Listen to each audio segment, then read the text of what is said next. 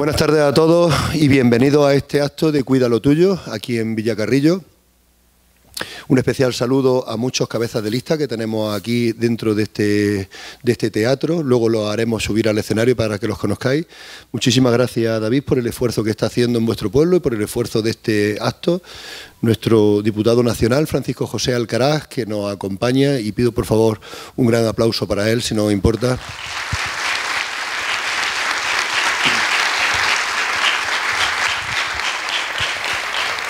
Muchísimas gracias a medios locales de comunicación que nos están dando cobertura al acto. Damos un saludo también a los que desde casa podéis escucharnos y vernos nuestro trabajo en la provincia de Jaén. Con los actos de Cuida lo Tuyo estamos intentando hacer actos en los cuales dejamos un poco a los políticos más bajitos de los que parecen. Aquí en España tenemos los políticos demasiado altos y nos queremos bajar con vosotros. Habéis visto que nos llevamos a atril, nos sentamos, pero es que incluso después nos vamos a tomar una cerveza con vosotros y daremos la oportunidad de que todo el mundo tenga a nuestro diputado nacional, a nuestro candidato por Villacarrillo y a un servidor para que hagáis las preguntas que queráis. Es el momento ideal para que tengáis un hueco en el cual podáis hablar de todo lo que podáis con unos candidatos y con la gente que luego os va a representar a nivel nacional.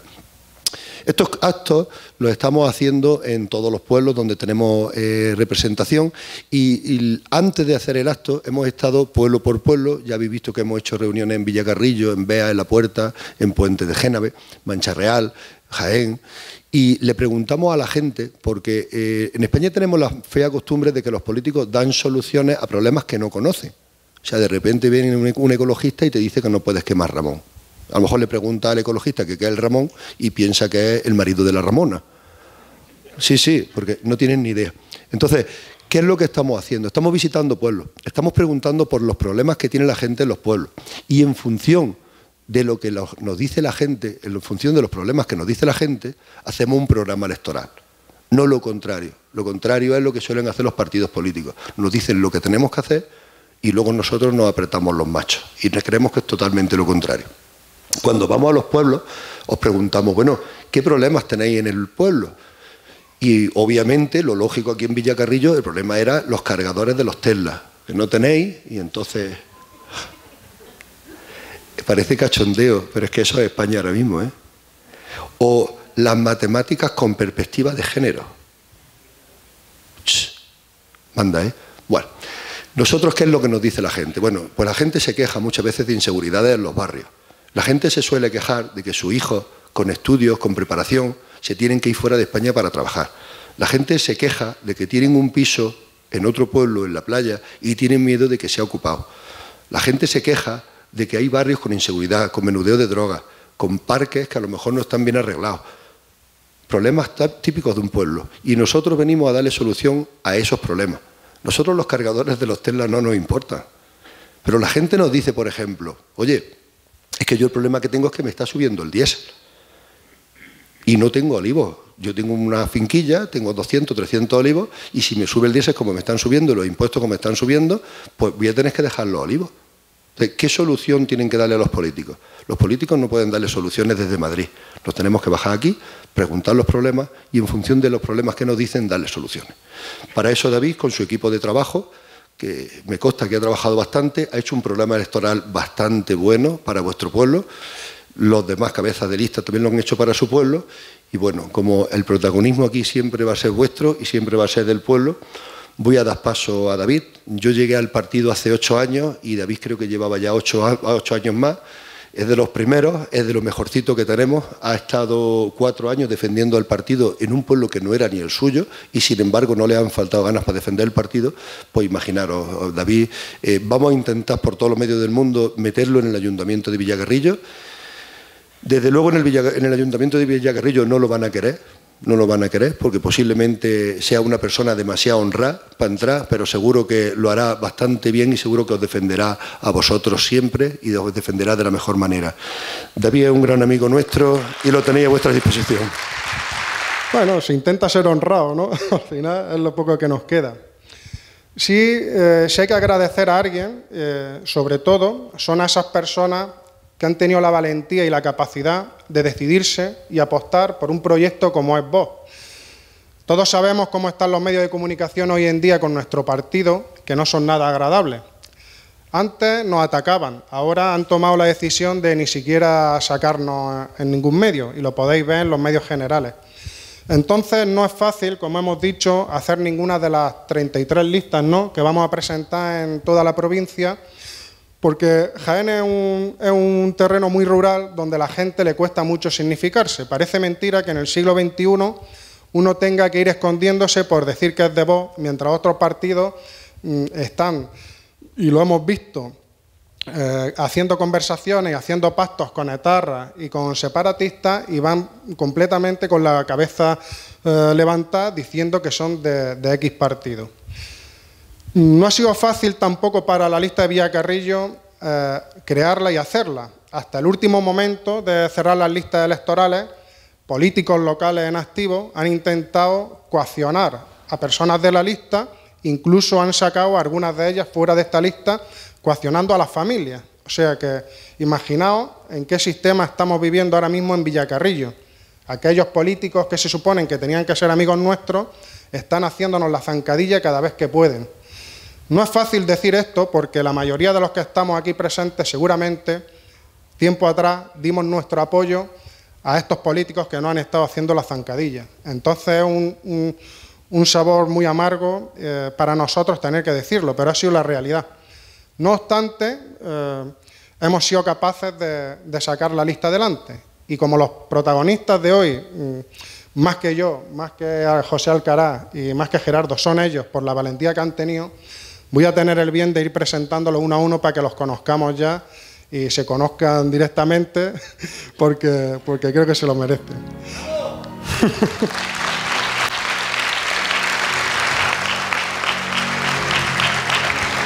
En el número 18, padre de 2 hijos, comerciante en su juventud, empresario de hostelería, actualmente agricultor, amante de su huerto y de su familia. Un aplauso para José Antonio Rodríguez Canales.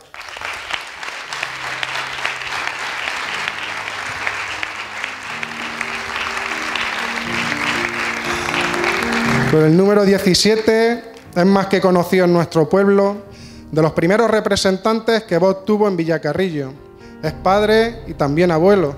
Fue comerciante y transportista, soñador pero de convicciones fuertes y un apasionado del teatro. Luis Peralta Muñoz.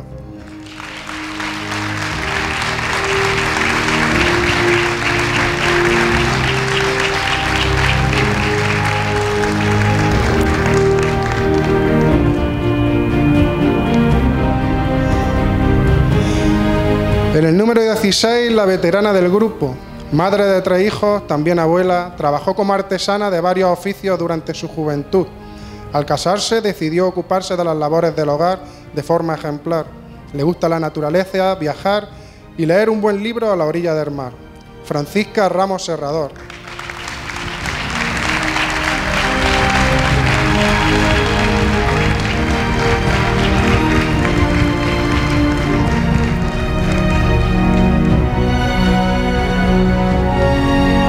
En el número 15, nuestro protector, padre de un hijo, ha dedicado su vida a proteger a los demás.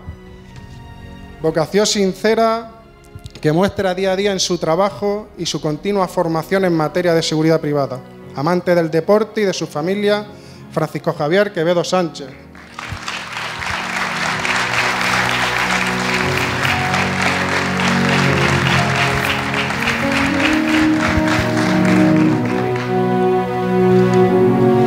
Con el número 14, el emigrante del grupo. Ha sido durante gran parte de su vida conductor profesional en Cataluña. Después de tanto trabajo, ha decidido volver a Villacarrillo para levantar la tierra que le vio crecer. José Miguel Campos Roa.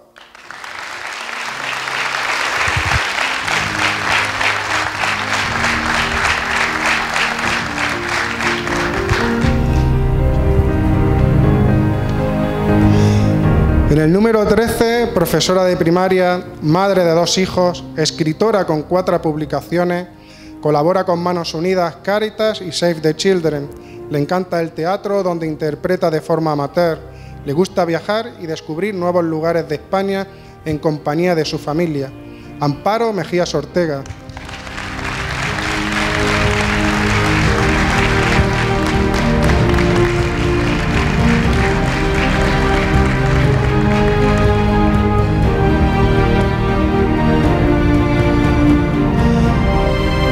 Nuestro número 12, de mi pueblo adoptivo, padre de 2 hijas, hostelero, agricultor y ganadero de vocación. Le encanta el campo y los animales, sobre todo el toro bravo. Colabora activamente con varias asociaciones taurinas. Con nosotros, Pedro Blanco Gil.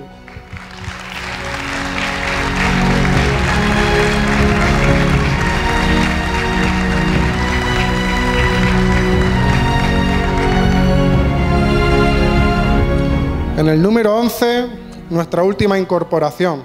Gracias a ella pudimos consolidar la lista para estas elecciones. Madre de 3 hijos, trabajadora sociosanitaria, aficionada a la caza y a la pesca, ha colaborado en varias ferias del sector visualizando a la mujer dentro de este mundillo. María Dolores Torregrosa Rodríguez.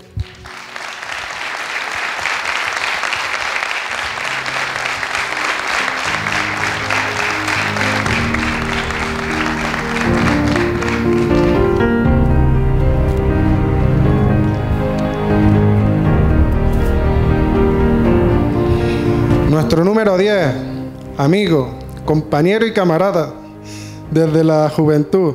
Es un autónomo en el sector de la automoción. Gestiona las fincas familiares dentro del sector vinícola y olivarero. Persona fiel a sus principios, comprometido con su pueblo, cree firmemente en el potencial de Villacarrillo. Juan Ignacio Pérez Estrada.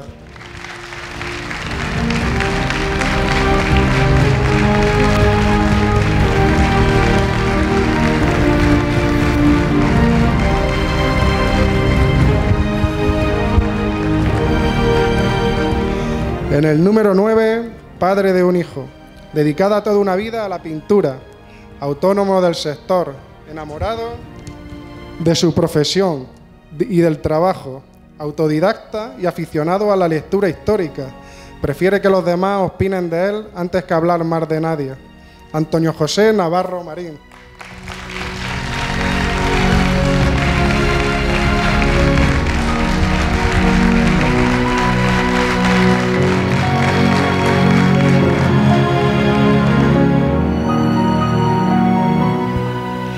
Con el número 8, con 40 años a su espalda en la docencia, ha impartido clases en Jerez de la Frontera, padre de 2 hijos, colaborador activo de la Peña Flamenca, ACNUR e Intermón Oxfam. Le encanta leer, la pintura, el senderismo y sobre todo la micología. Vicente Fernández Jorquera.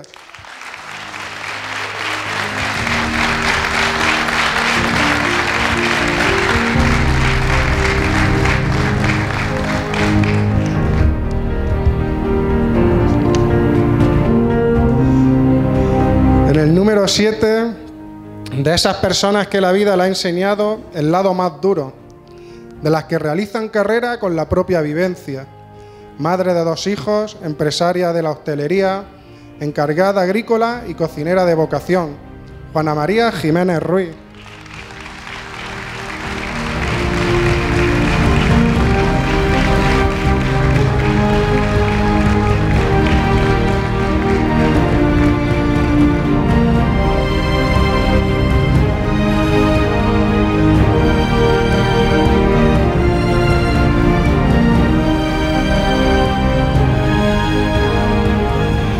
Con el número 6, la jurista del grupo, licenciada en Derecho, ha desarrollado su carrera profesional en el registro de la propiedad de Valencia, en el sector asegurador. Le encanta el deporte, la naturaleza y los animales. Es una apasionada de su pueblo, Mogón. María Esther Lara Fernández.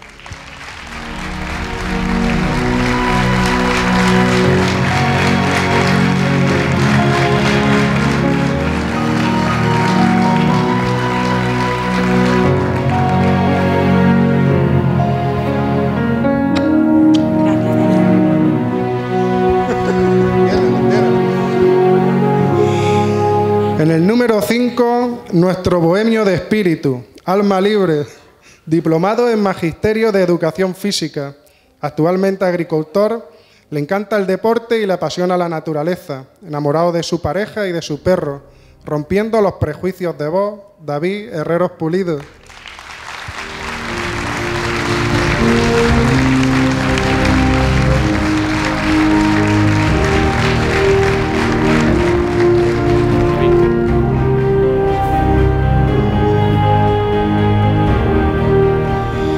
En el número 4, madre de 2 hijas, felizmente casada, ama de casa, trabajadora agrícola, también como asistente sociosanitario, es administradora de redes y actividades de gestión, persona humilde, trabajadora y un poco tímida, pero siempre alegre y presente para lo que se le necesite. María Moya Bellón.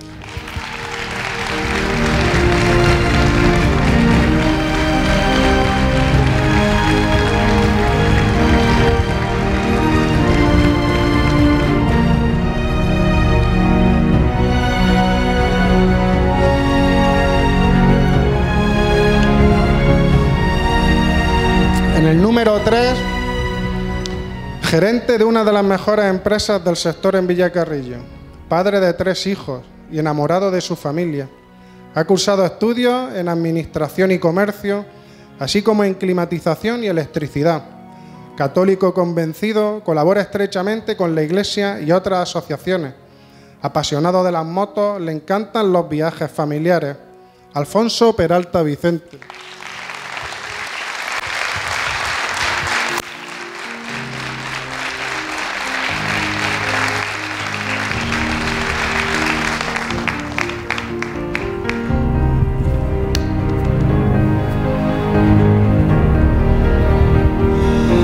Con el número 2, madre de 2 hijos, es técnico en cuidados auxiliares de enfermería, técnico superior en imagen por diagnóstico, profesional del maquillaje y la caracterización, aficionada al teatro y la lectura, una mujer emprendedora e innovadora que ha sabido adaptarse a las circunstancias de la vida, siempre con una gran sonrisa. Inmaculada Bustos Mora.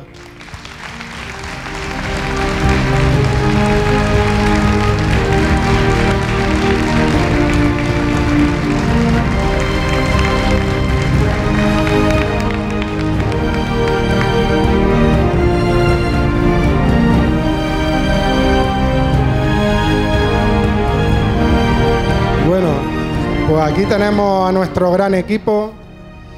Son gente, como he dicho, trabajadora, humilde, y creo que Villacarrillo se merecía una candidatura así.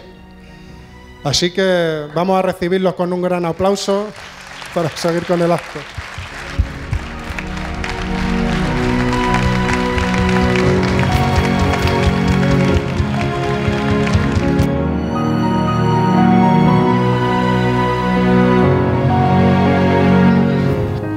Voy a ir diciendo lo que yo venía aquí a decir hoy, para no alargar mucho más este acto y dar paso a nuestro diputado. Como he dicho antes, ha sido un trabajo apoteósico poder sacar listas, no porque no hubiese predisposición de las personas a ellas, que sí que la había, sino por ese mal actuar de algunos políticos que han intentado que no la sacáramos por todos los medios. La razón de que Villacarrillo tenga una candidatura ha sido por exigencia popular de las personas que aquí viven. No había día, desde hace 5 meses, que saliéramos a la calle y cualquier paisano del pueblo te dijera: vaya a hacer lista, vaya a hacer lista. Bueno, si no tenemos a nadie, tendremos que buscar gente y tal. No, tenéis que hacer lista, esto no puede seguir así. Pero bueno, ¿qué es lo que no puede seguir así? Hay un gobierno con mayoría absoluta, pero la gente, por alguna extraña razón, está desencantada de ese gobierno. Nos lo decían y nos lo han dicho muchas veces. No puede ser, unos sueldos desorbitados, un equipo de gobierno que se ha puesto un sobresueldo en su totalidad. Y claro, estamos pasando por una época muy complicada. Una época en la que pues, vemos que los políticos aumentan cada vez más sus privilegios, mientras que los trabajadores, la gente de a pie, los pierde. Y lo hablábamos durante estos días, todo lo de la candidatura. Si el gobierno de Villacarrillo depende de nuestra candidatura, lo primero que se va a hacer va a ser eliminar esos sueldazos que los políticos de Villacarrillo se han puesto y esos sobresueldos que todos los concejales se han metido mes a mes en la bolsa. No es posible.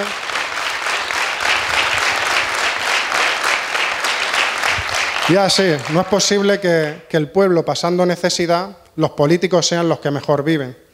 Lo decidimos todos al principio y algunos que no quisieron entenderlo así se salieron de la lista. Nosotros no hemos venido a vivir de Villacarrillo, sino a servir a Villacarrillo desde la política, como una vocación de servicio. Y quiero que eso se entienda. Cuando se lo trasladábamos a los políticos actuales de Villacarrillo, no lo comprendían.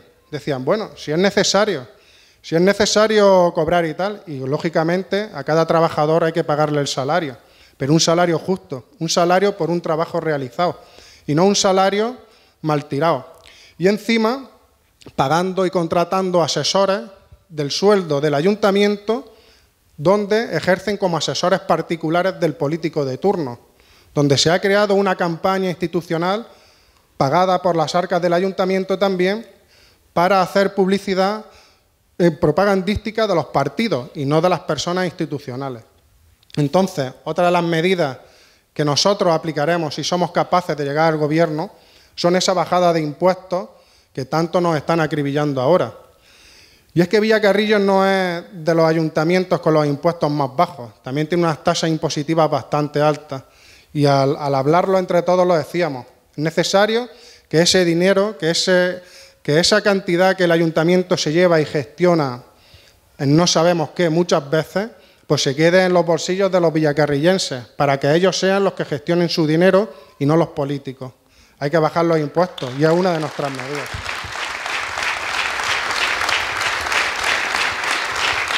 Otra de las cosas que está afectando a Villacarrillo es la sequía. Unos quieren hacernos ver que es un supercambio climático y que tenemos que adoptar medidas pues, prácticamente suicidas para el sector agrícola. Hemos visto cómo en Europa, tanto el Partido Popular como el Partido Socialista votan en bloque a medidas que perjudican gravemente el mundo rural y la agricultura y por ende nos afecta a nosotros. Muchas veces hablamos sobre qué se vota en el pueblo, qué no se vota. La gente siempre suele decir, no, en el pueblo se vota a la persona, pero equivocadamente nos olvidamos de la marca. Aquí, en este mismo escenario, el actual alcalde de Villacarrillo y candidato a este nuevo partido PP de Villacarrillo, hace menos de un año trajo una reunión de la Agenda 2030, que es posiblemente la agenda más anti-agricultura, anti-ganadería y anti-mundo rural que existe.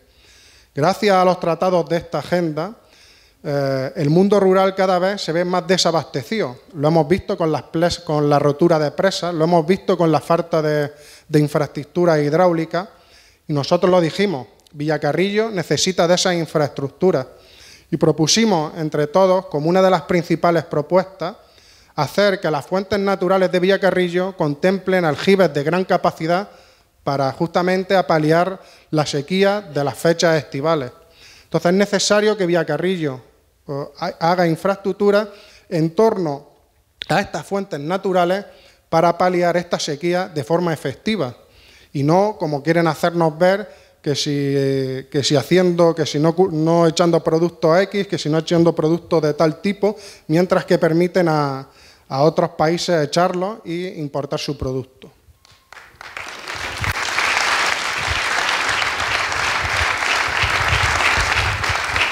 Otra de las quejas que se nos ha planteado, y no una persona, sino muchas, ha sido a la hora de canalizar los recursos para el empleo de los que el ayuntamiento dispone.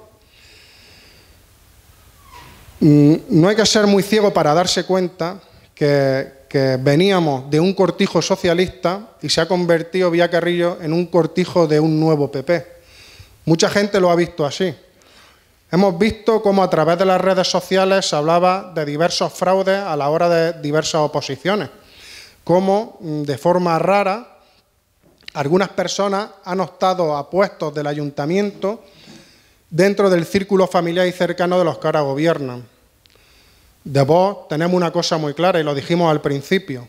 Aquí no hemos venido a colocarnos, hemos venido a crear una justicia y una igualdad para que todos los ciudadanos de Villacarrillo, sean parientes o no, tengan la misma predisposición a acceder a ese puesto de trabajo.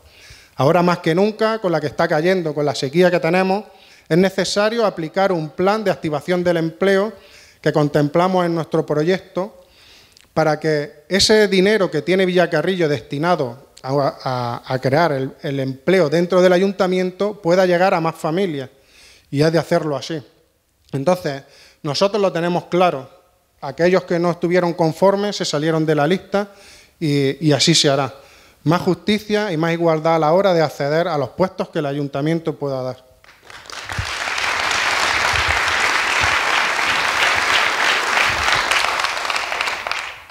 Otra circunstancia también característica de nuestro pueblo y de los pueblos de alrededor es que la vivienda está perdiendo valor a pasos agigantados. Estamos viendo cómo Villacarrillo se está deteriorando, sobre todo la vivienda y las infraestructuras que están dentro del casco antiguo de Villacarrillo. Es necesario, y así lo hablábamos entre todos, crear una ayuda especial para rehabilitar esas casas que se están perdiendo su valor y, por desgracia, la están ocupando y la están comprando personas que no son de Villacarrillo, personas que vienen subvencionadas por otros gobiernos para la adquisición de esas viviendas, mientras que a nuestros jóvenes, a nuestras familias, pues no le dan ni un duro a la hora de acceder a la vivienda. Entonces, de VOX creemos que hay que crear un plan de rehabilitación de esas viviendas para que puedan acceder a un alquiler social gestionado por el ayuntamiento, donde tengan prioridad las personas de Villacarrillo, nuestros jóvenes y nuestras familias más necesitadas.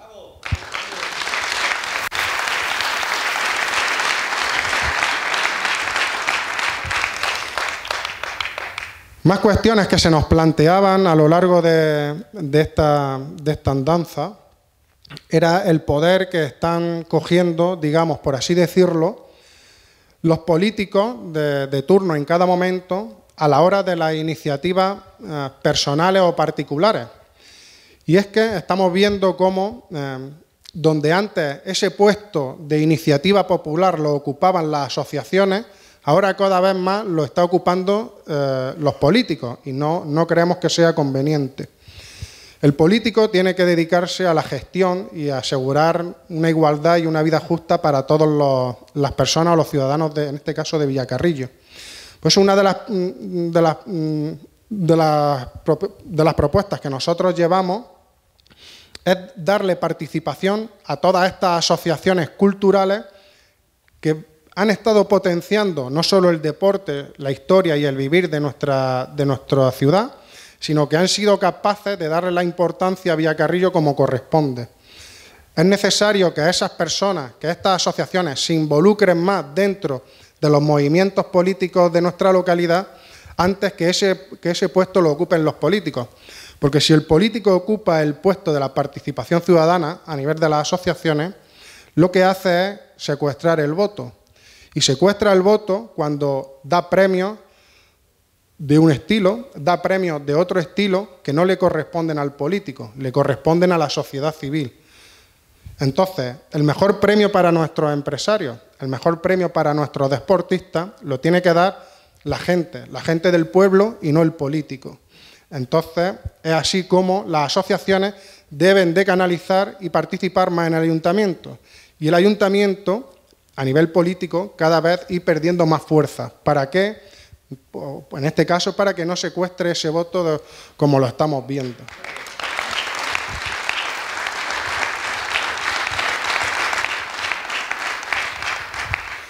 Bueno, ya para terminar, otra vez en el ámbito cultural, pues es cierto que necesitamos también hacer convenios de colaboración más eficaces con aquellas asociaciones que verdaderamente pongan en valor la cultura de Villacarrillo, en detrimento de aquellas otras asociaciones que lo único que quieren es sergar o dividir o enfrentar a la sociedad de Villacarrillo. Lo hemos comentado muchas veces, hemos visto cómo Villacarrillo entero amanece lleno de señales que insultan gravemente al hombre por el hecho de ser hombre, como banderas que no representan solamente a una minoría, que intentan enfrentar a la sociedad por su forma de pensar, por su forma de ver la vida, ocupan un lugar relevante más en la política local. Y eso no podemos permitirlo. Todos los vecinos de Villacarrillo debemos de llevarnos bien, independientemente de nuestro pensamiento, de nuestra orientación sexual o de nuestro color de piel. Para eso tenemos una bandera, que es la de España, y es a la única que hay que dar visibilidad.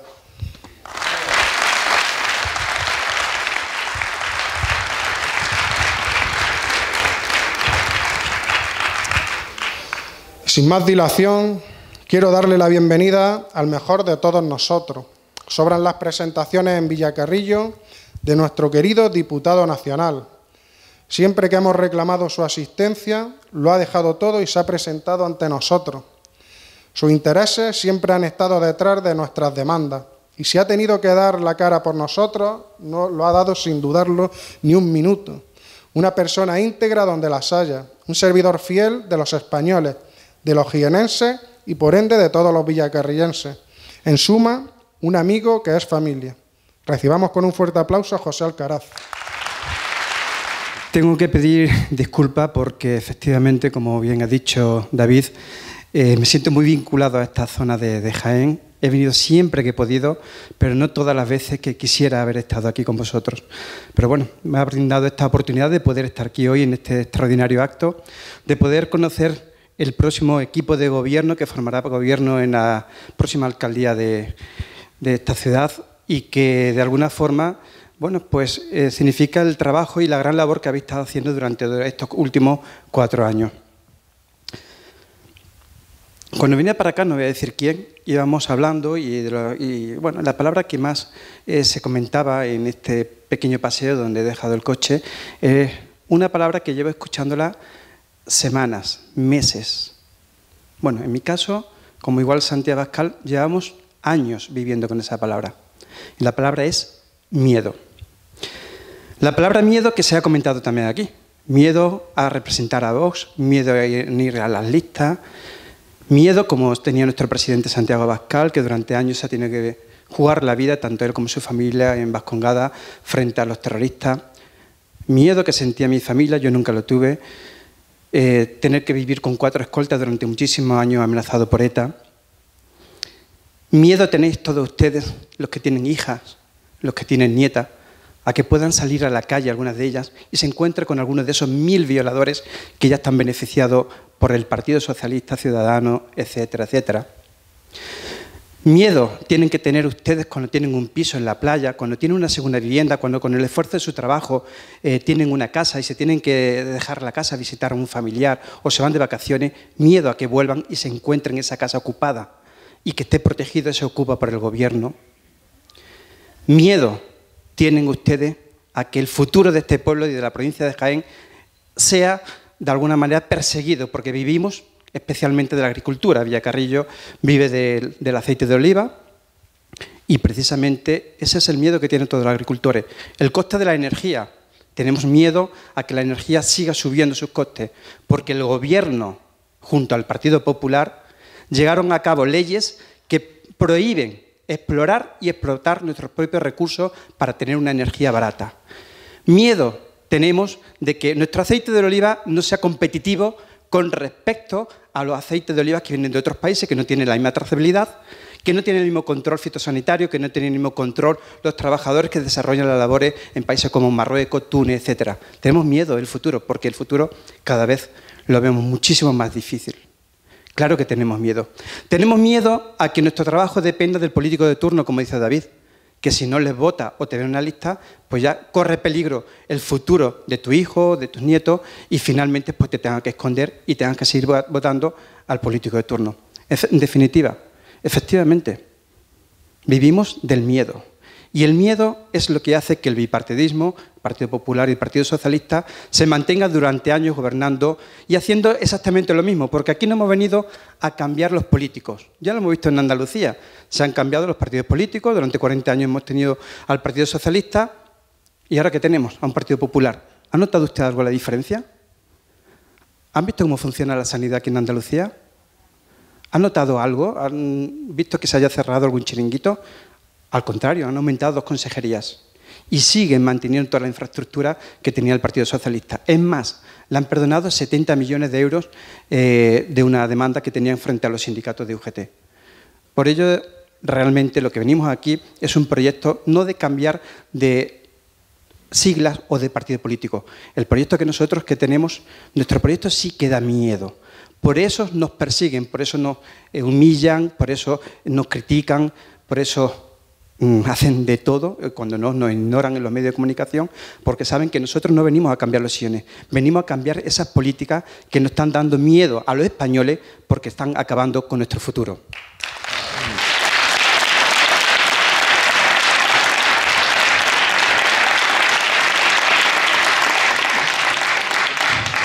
¿Qué haces viendo el vídeo en el telefonillo? Anda huevo. Es que el telefonillo. No, sí. ¿A cuánto grabáis los vídeos? Hombre, lo menos a 1080. ¿A 1080? Poco me parece.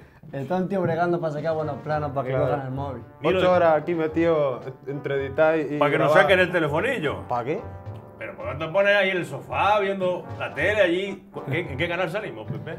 Como me dijo uno, dice, en el 42 veo yo, digo, eso pero será el de tu tele. El 36. En el 36. Pon el canal 36. Claro. Yo pongo el 36 y no sale. Mirando la antena chiclana. No tenemos antena aquí. Hay que poner la antena, el aparato que se pone en el tejado a chiclana. Como tú una llave inglesa, una grifa o algo. Pon la tele en el sofá ahí, tomándote un cervezón, una... La tele que se ve a través de esa de Movistar, un poco vale. ¿Por Movistar no salimos?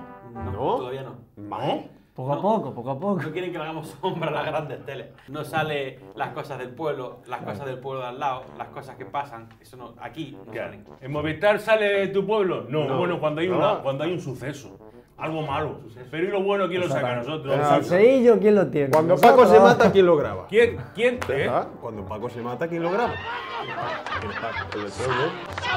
¡Se ha matado Paco! Que ponga la tele en tu casa y déjate el telefonillo, que salimos muy chicos. Diez TV Las Villas. Sí, Quita, ¿para qué me da a mí? Para que se vea. Que no me toque. Que se vea esto. Diez TV Las Villas, arriba. Eso. Hala. Venga, hombre.